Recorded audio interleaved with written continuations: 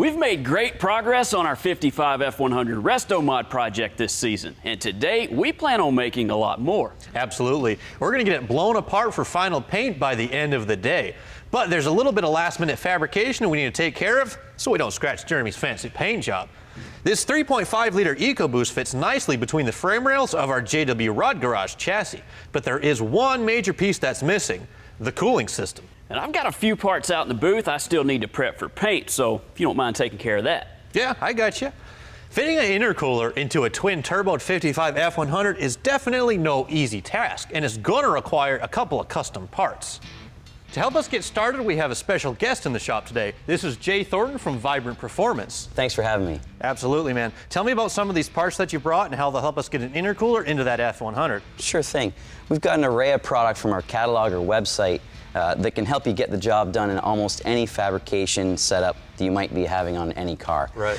We brought with us some velocity stacks for increased flow on an intake. We've got some simple filters, array of silicone couplers that, help you transition, give you some flexibility. Yeah. I know a lot of this stuff is hard to find, so you guys have really wide selection. Very wide selection, and they're all 4-ply aramid weave, so they're pretty strong for any application. Sure. We've even got aluminum tubing. It's all 6061 aluminum. Comes in many different bend radiuses, many different sizes. Nice. The HD clamp is a 4-piece modular clamping system for high-pressure turbo systems, or for turbo systems where you need secure clamping in, say, race applications or daily driving applications where you want to make sure you've got a very secure clamp that's very reliable. Right. They're, again, 6061 billet aluminum. Ready to go out of the box. Ready to go out of the box. Very clean out of the box, minimal preparation again. Everybody needs an intercooler for their turbo system, and we've got a wide selection of cores or prefabricated with end tank intercoolers that come with a offset fin design for the best efficiency to flow ratio. I see. Cool. Well, a couple weeks ago, I sent you a couple drawings and templates of what I thought might work for F100. So I know you made up a couple technical drawings, so let's take a look at how we're going to translate that pattern into a real-world intercooler. Yeah, sure thing. Awesome. All right, Jay, we've got our template here, and this is kind of what I figured out how it would fit best in the truck. We get a couple of inlets on the bottom. The air is going to flow up through the intercooler and exit on the top. The one way we could have built this is started with our template, get the intercooler cores in here, and cut up a little bit of aluminum, maybe use a template out of cardboard. It would have taken us a little while, but we definitely could have made an intercooler. But since we have you and your expertise here, how would you do it? Well, in this case where you and I are working together, I get the image of your template here. I transfer all of your needed or labeled information as far as dimensional info into the computer in combination with set dimensions from the intercooler core that we're going to use. Right. I know that we don't have an intercooler core that's exactly what you labeled here, but I have two that I can weld together to get the same job done. Right. So I'm going to weld those two, and I'm going to place them in the computer. I'm also going to model up some end tanks. The computer's going to tell me how big they are in terms of flat sheet metal, and I'm going to send that to a laser cutter, and we're going to get it back, and then, it makes the job a lot faster and more efficient to put together. All right, well, let's get started. Awesome, yeah. After Jay sets up the TIG, the first thing to do is combine the two 3.5-inch air-to-air cores by tacking them together, then fully welding.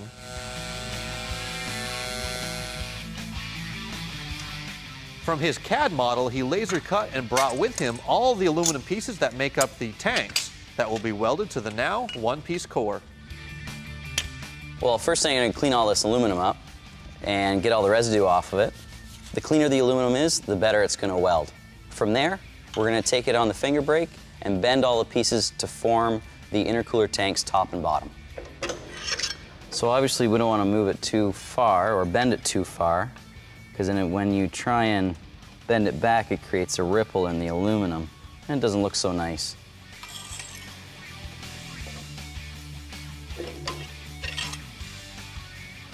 That's good to work with. Now you just got to do a little trimming on the one side, and we should be good. For the ideal fit up, you want to have a nice groove in here to make sure that you get a bead that's evenly spread along each surface. Jay will lay down about 3 tack welds per side. And I do this for all the tanks. Same when it comes time to attach it to the core. Once all the pieces are built and lined up, He'll seam weld the whole thing in one big swoop. So I've got this all welded up. Got my end tanks welded up. I'm gonna put them in place and tack the bottom ones in. Everything seemed to lined up pretty decently. So I'll just get these in place, spot weld them, then we'll put the top on just with some tape and mock it up in the truck. Well, let's see how this thing will fit up. With proper fitment, next thing to figure out is where the outlet to the throttle body will go. He'll build that next. Later on, how a plug-and-play retune can wake up your pickup.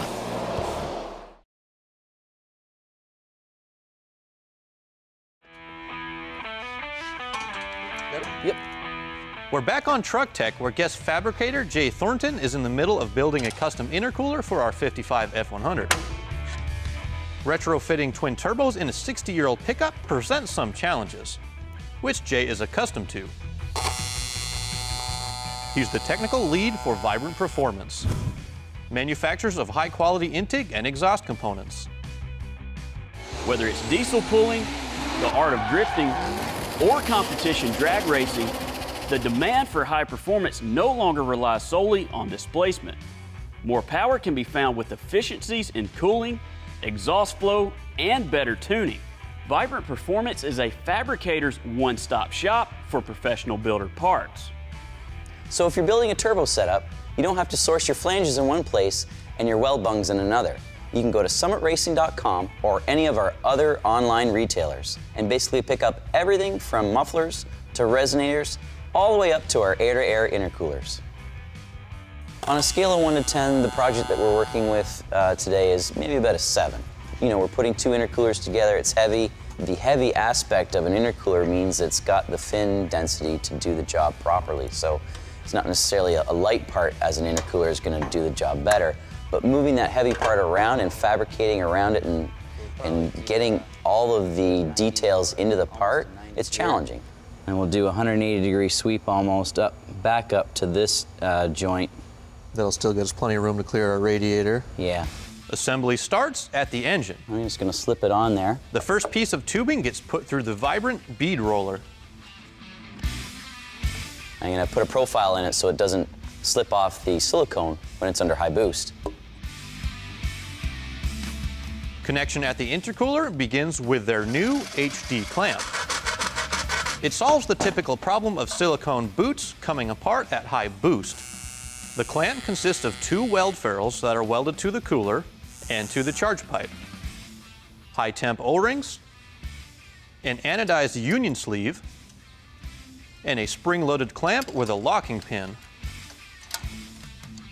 With a proper 1/8 of an inch gap between the welded fittings, the Vibrant HD clamp provides 12 degrees range of motion while the engine is under heavy load. With it all laid out and fully welded, Jay can mark the position for the blow-off valve, weld it on, cut the hole, and he's done with the most challenging piece of this puzzle. Well, Jay, there's a lot of hard work going on here, a lot of cool Vibrant products, and I love the result, man. Thank you so much. Oh, you're welcome. It was a pleasure. Next, turning a bare steel chassis into a sheet of glass.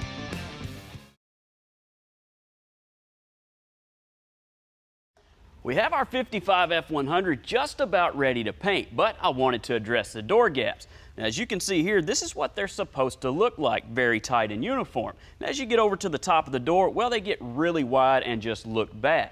Now, back in 55, fender and door gaps were the least of Ford's worries. But in a high-end resto mod like we're building, you want them to be as even as possible for a very clean look. So let's get started. Now, I'm going to show the proper way to fix this that will last a lifetime. I'm going to use this 1/8 inch steel rod to close this gap. As you can see, it fits the door edge almost perfectly. And once we weld it in, we'll have a good solid foundation. Now, this is way better than the buildup of filler, which will bust on you down the road.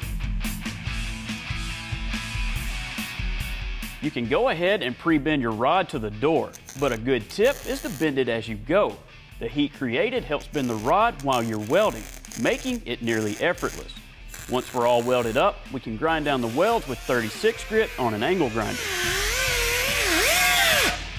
All I'm trying to do right now is just get my welds ground down because the gap is actually really good right here with just the rod itself. And another thing you want to be very careful about when grinding, that also causes a lot of heat. So you want to try to move around a lot because this can also warp the metal. Our gap is almost perfect at the front of the door, but is a little tight up top. So I'll pull an even tape line to know exactly how much I need to grind away to make it uniform. A perfect door gap without using a lick of filler.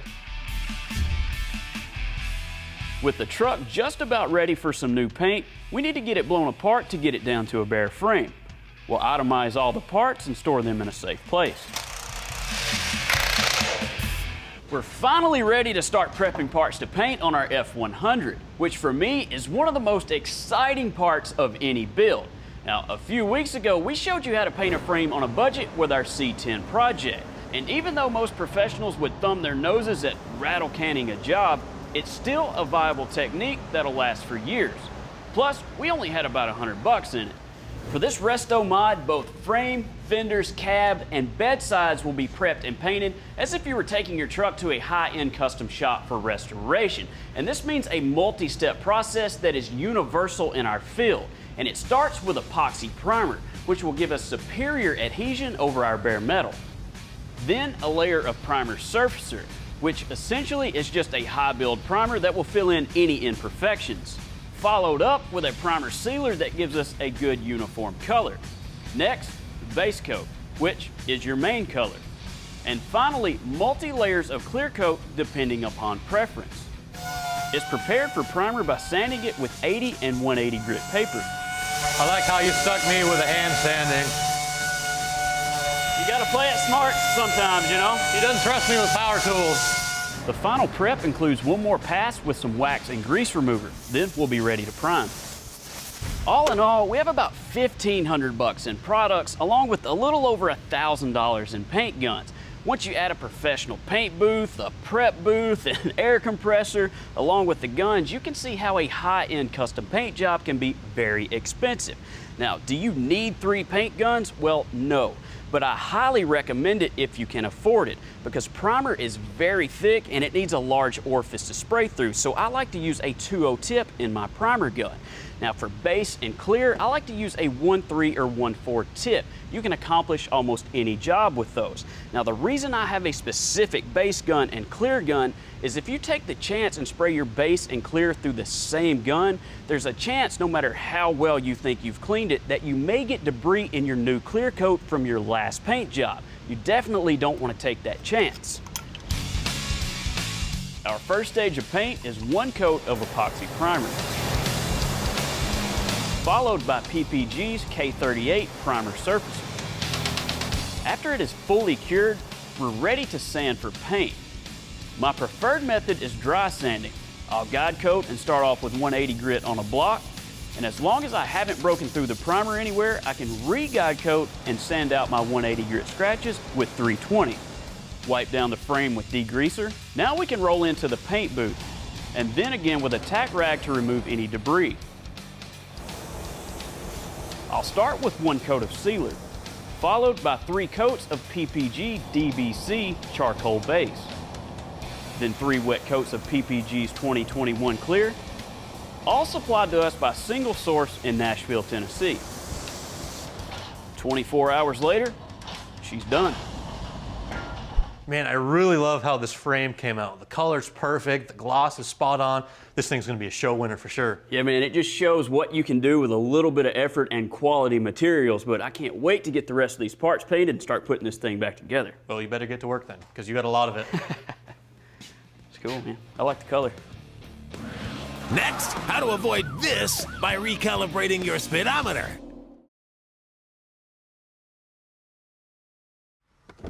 We've had a lot of people ask us recently about the importance of tuning when it comes to modern lifted trucks. Now everybody knows that a programmer can add great horsepower, but what about when you add larger tires or different gears? Well, it takes more than just horsepower to make these modern fuel-injected trucks behave properly. Take this one for example. It's a 2015 Sierra with the optional 6.2 liter, 420 horsepower V8. Has 6 inches of lift and 35-inch tires, but the tune in the computer is still stock. It looks pretty tough though. You know, it's been a while since I've been behind the wheel of a lifted truck, so we're gonna go take this one out and see what we think of it.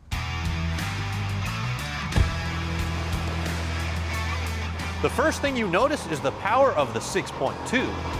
420 horsepower goes a long way, moving a roughly 5,000-pound pickup. But the throttle response could be a little more reactive when you lay your foot on the gas. You know, the other thing that I've noticed driving this truck around is the transmission shift points. They seem like they're happening quite a bit too early, and I think part of that is because these larger tires on the back, they throw off the vehicle speed sensor because, you know, it expects to be spinning a certain RPM, and when you throw bigger tires on there, that all gets skewed off. Another thing is the speedometer.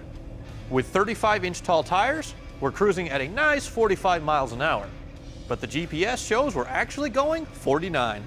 We can correct all of these issues and get more power with the Max Energy 2.0 from Hypertech. And we always go for the higher power setting, so naturally we made sure to fill it up with premium fuel. We checked that the tires were properly inflated, and we're going to measure so we can input this diameter into the tuner. This will correct the part throttle shifting and fix the speedometer problem all in one. With all the adjustments made, we'll get back out on the road and see how it feels. You know, one of the first things I noticed about this tuned 6.2 is the throttle response. It's like your foot is directly connected to that throttle blade on the engine. You put your foot down, it opens it up. And honestly, the biggest difference is when you're driving around town, when you're in traffic, you just don't have that lag anymore. It's like you want to get out, you want to pass somebody, just put your foot down and it goes. You know? I was looking at the dyno sheets for the Max Energy 2.0, and while the horsepower and torque numbers are really impressive, the gains at 6,500 RPM really show the potential of the 6.2. It gained an additional 42 horsepower and 33 pound-feet of torque to the rear wheels. Now, wow, that's a lot of bang for your buck. The other important thing that we wanted to check, you've got the transmission shift points, they seem to be ironed out a little bit, is the speedometer. I've got the cruise control set at 75 miles an hour. What does the app say? 75, right on the money. Wow, you can't beat it.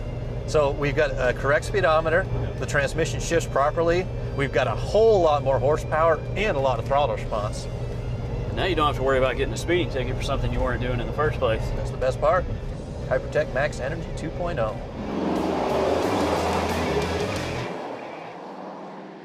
When improving the power and handling of your truck, one thing you can't forget about are the brakes. We upgrade to EBC brakes on many of our projects. These are truck yellow stuff sport pads, and they increase braking effect 30 to 40% over stock. They feature a special high friction material that is perfect for heavy trucks with power adders or larger wheels and tires. And to complement the pads, you can get a set of GD Sport rotors with a full sweep slot that wipes water and dust off the braking surface for consistent performance. And you can find your set at ebcbrakes.com.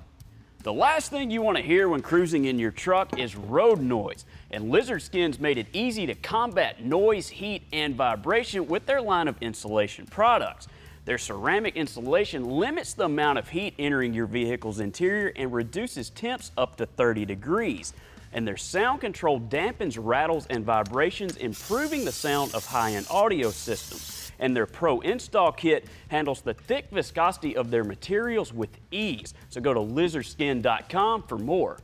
We all know how frustrating it is to find small but essential parts to your truck's restoration. And Brothers Truck Parts has hard-to-find items like these half-ton cab mounts and bushings.